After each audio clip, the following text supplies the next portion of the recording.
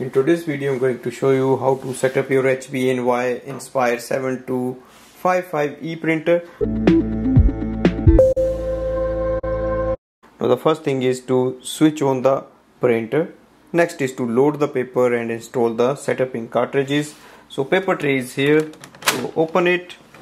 Now install the A4 size paper or the letter size paper here. Close it. Confirm the paper on the screen.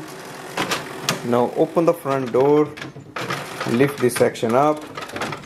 Now take the setup in cartridges, place the coloring cartridge here, push it in. You hear a lock sound, that means it is installed properly. Now close the chamber, close this as well. Next is to do the wireless setup. So connect with the Wi-Fi network and add in a device for printing and scanning. So go to your smartphone and open the HP Smart app. You can download this app from the App Store. Click on the plus button on the top or set up a new printer. It will display your printer series. Select it. On the next screen it will display your Wi-Fi network. Now enter your Wi-Fi password. Enter the password and click continue. Now on the printer screen, click on the allow.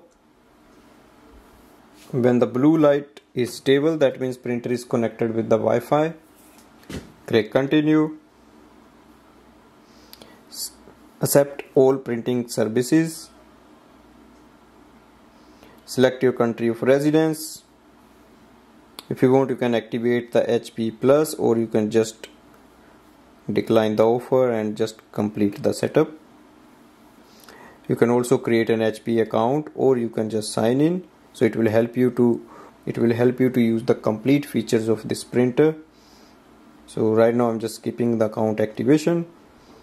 Select auto updates for your printer so that your printer stays updated most of the time. Now you can print. Setup is complete. You can print a photo or a document, or you can skip the printing page. You can also send link to other devices, or you can skip it. On the main screen you will see your printer series with estimated level of ink. Now you can start using it for wireless printing and scanning. So this way we can do the complete setup of this printer. Thanks for watching.